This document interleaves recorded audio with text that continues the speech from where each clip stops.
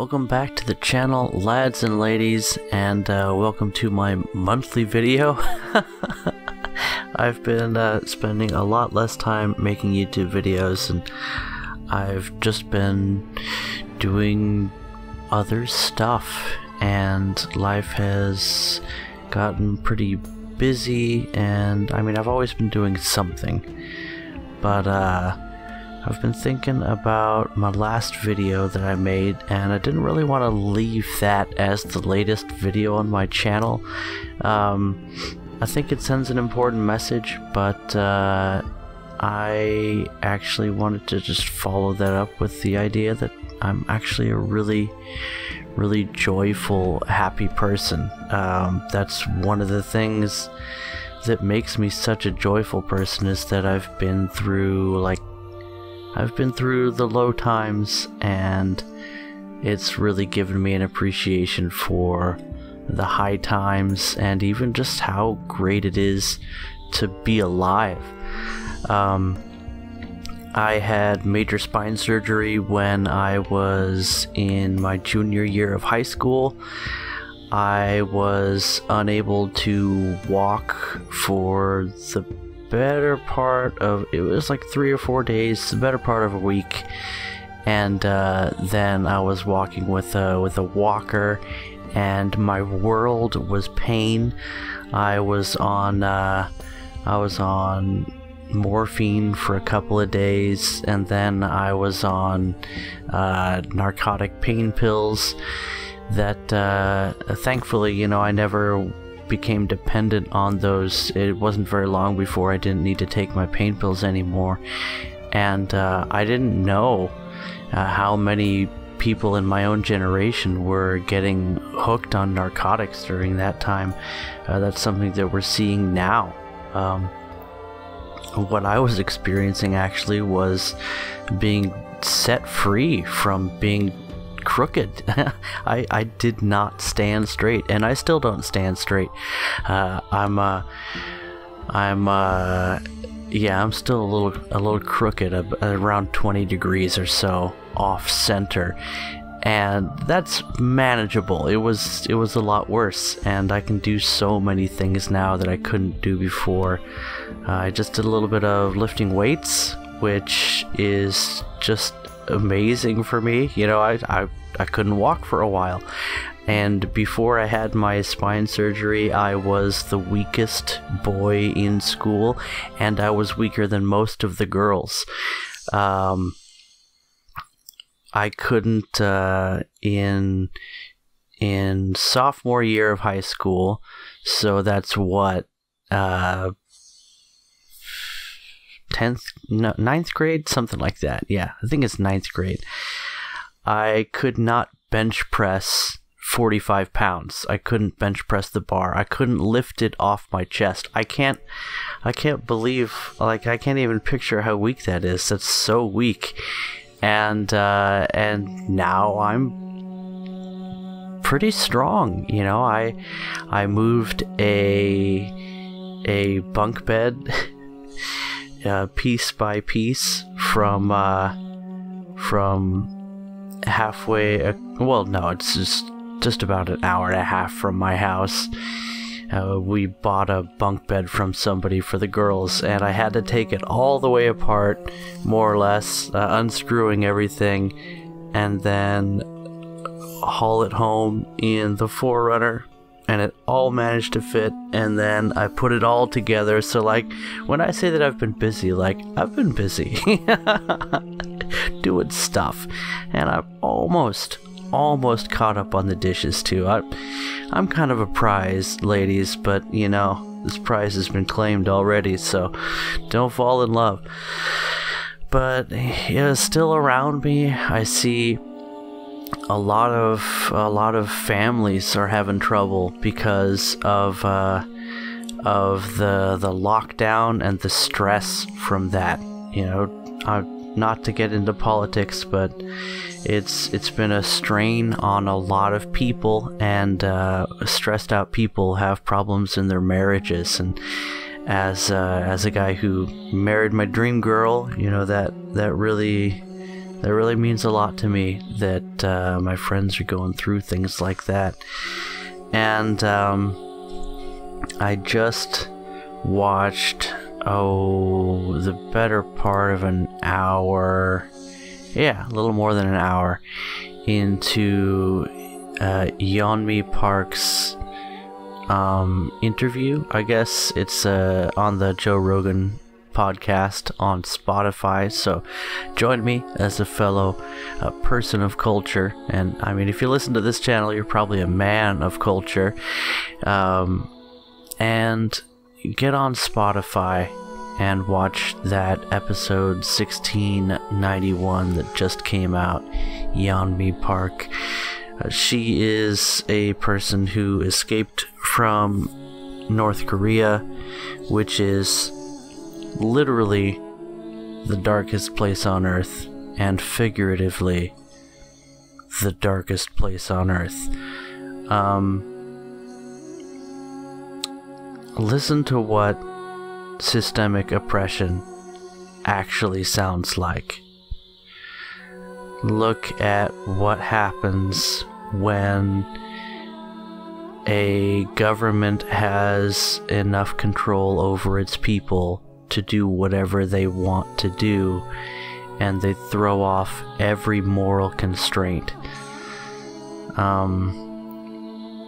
It hurts, you know.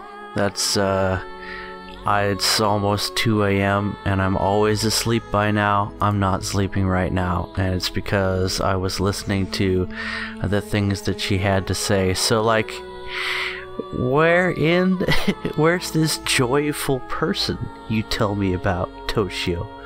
Well, let me tell you something. Let me tell you what made my day.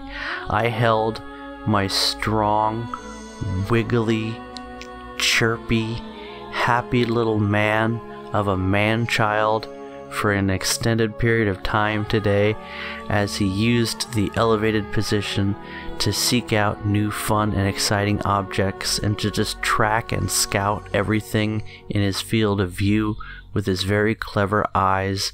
My thick, strong, chunky little man, my Joshie. I am so happy and so proud as a father just to be involved with his life, and to know that I made that little man, and he's so blessed already. He has an incredible, strong, manly body and a sharp mind, and that flashing smile of his, the joy at seeing people. That is absolutely the cherry on top. The fact that I already know that he delights in people. I can't tell you how much that means to me, how happy that makes me. And I've got my shadow over here, my Brooklyn. She was so active today. She was scouting out the window that she can see straight out of now from her perch atop her new bunk bed. She claimed the top bunk immediately, and she has been spending all of her time between there and just, whatever duty stations she has to occupy over the course of the day, because she is a busy small woman. I'm so happy. I told little baby Zoe, she's not a baby, she's 2, she's a toddler. I told her to go lay in bed, and unlike my other 2 kids, she actually loves bedtime. She loves getting cozy, and when she wraps herself all up in her blankets, her favorite thing is just to smile at me and just be totally happy and content. And then I just talked to her a little bit and told her how wonderful she is, and she is she's going through these stages of development as a 2-year-old, where some of the things that are kind of more negative about about growing in your understanding of the world, the idea of personal property and like the insecurity that comes with not actually owning anything or knowing how things are earned, but she's just like, mine, you know, and she's got little sister syndrome pretty bad. She's very defensive of the things that she wants, and the two girls do bicker a fair bit, but I've also seen them just bonding as sisters and being so happy to play together. And I mean, I didn't have a sister growing up. I didn't get to experience any of that, and it's great to see them just being able to do girl things together and have a friend from the beginning of their lives that they can keep for the rest of their lives. And I'm always just so happy to consider my wife and how she didn't get to have a sister growing up, and like she gets to see these girls doing sister things all the time, and it's just so exciting. And just knowing that we are the two of us, you know, my world is pretty small right now, and I've deliberately made it smaller because I saw what was coming, and I have a pretty good awareness just of myself, and I'm always talking to the Lord about what's going on in my life. And it's like man talk, you know, where we don't actually talk to each other. We just kind of sit shoulder to shoulder and work on the same project together. And then when the time is absolutely right, then, you know, words are exchanged about what needs to happen. And then it just happens. And what I'm telling you is I drank the punch a long time ago when it comes to being a Christian. And I've been walking with the Lord for a while. And I absolutely hate being religious. I'm never going to be religious. And to me, that just means that you don't have to be, you don't have to have a formula for how you talk to God. You know what I'm saying? Like, He knows you. He created the rules of the universe. He knows how to communicate. And if you're willing to communicate with Him honestly and openly, then you're also able to. The blood of Jesus is enough to deal with the traction on that one. And instead of like setting aside time to pray or having some kind of prayer that I pray, I have some things that I can do when I feel like doing something like that. But the best time that I've ever had with the Lord is when I just share my thoughts with Him. I share my life with Him. You know, I call out the things that I see to Him and be like, God, are you seeing this? You know, are you seeing what these people are doing? Are you seeing what's going on today? And I mean, rhetorical question, obviously, but all of that is an overly long-winded way of saying I've been feeling like hard times are coming for a lot of people. I think that it's a good time for people to commit to their families. It's a good time for people to know who their friends are and to know where they stand on things, and to have just go make some friends, go be good to people, because in times of trouble it's better to be friends with your neighbors than to have a brother far away. But don't take my word for it. Anyway, it's all very long-winded and roundabout, and you can probably tell that it's 2 a.m. right now and I'm just kind of rambling. But I think that it's easy to lose perspective on I don't know, what's prosperity, what's happiness, what's doing well, what's success. And I mean, look at North Korea. What's really happening there is that people are starving to death. As a matter of course, it's normal for people to starve to death because of how poor and helpless and impoverished and downtrodden the people are. And yet we live in the same world, and we have access to the internet, and we have, you know, most of us have food every day.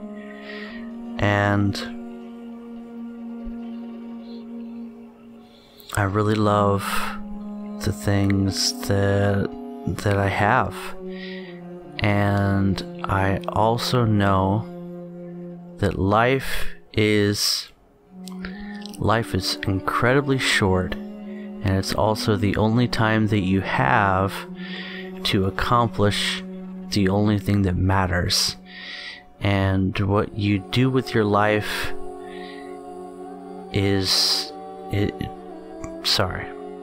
what you do with your life is all that matters for you. That's obvious, right? But track with me here. The things that you suffer through are really the key to your ultimate joy. You don't know what real happiness is unless you have a handle on what it is that you're not experiencing anymore when you enter into that happiness. Does that make sense? I have such a value for peace in my home because I lived in an unpeaceful home for a time. And I have so much value on honesty because I've experienced what it's like to not be honest myself and to deal with just trying to keep track of all your lies. And then I've also dealt with people that are not honest, and it's so frustrating and useless to trust a dishonest person.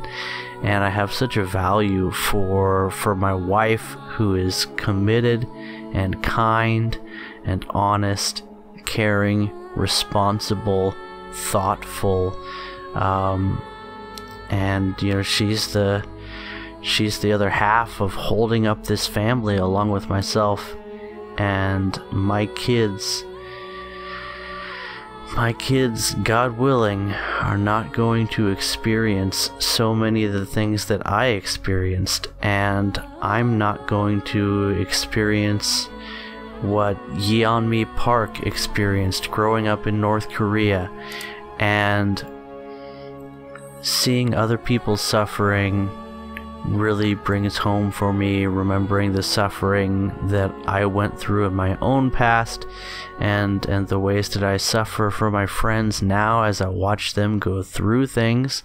And I know there's things that I'm going to go through myself that I'll suffer through. You know, I had an infection in my taint, in the skin earlier, that I'm just healing up from over the course of about 2 weeks, and I had to go have a doctor like drain it out and get on antibiotics. And you know, praise the Lord that I changed my mind and actually went to the walk-in clinic, because that was it was actually a staph infection, so I needed to get antibiotics, and it was already starting to open up on its own. So I know, TMI, but like physical suffering, you know, that was uncomfortable, painful.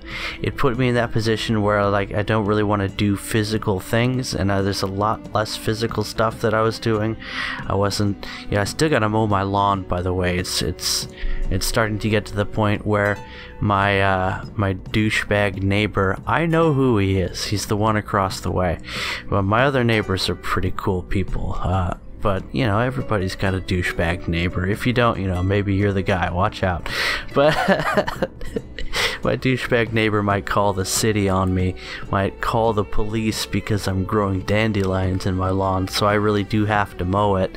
But, you know, I had an infection. I had an open wound in between my legs, so I wasn't gonna go out there and get all sweaty and you know, bleed all over myself. I put a diaper in, you know, I've got these baby diapers because I've got babies, and I put a baby diaper in inside my underwear to catch the blood and stuff from that while it was healing, and it was very effective. So that's an option for all you out there that are looking for, you know, easily accessible gauze when you've got kids.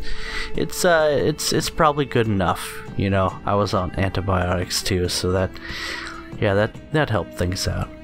Anyway, this has been more or less a catch-up video, and I'll probably put some gameplay of the game that I've been playing in the background. It's a pretty ridiculous game. It's an experience, but it's also one of those things that I can just kind of like tap around and listen to something in the background and not get too worked up about, even if things can go south in that one pretty quickly. It's still, you know, it's not the same as trying to play an online game and raise a family at the same time. Alright, well, I hope you all are doing well. I will check in on the Discord every now and then, and you know, I want to hear what you guys are going through. If you want to share, I have already shared too much about my own life, so you know that I love to hear what's going on, and I know that it's important to be able to talk to somebody sometimes. So, you know, catch me one of these times if you want to talk. Bye-bye.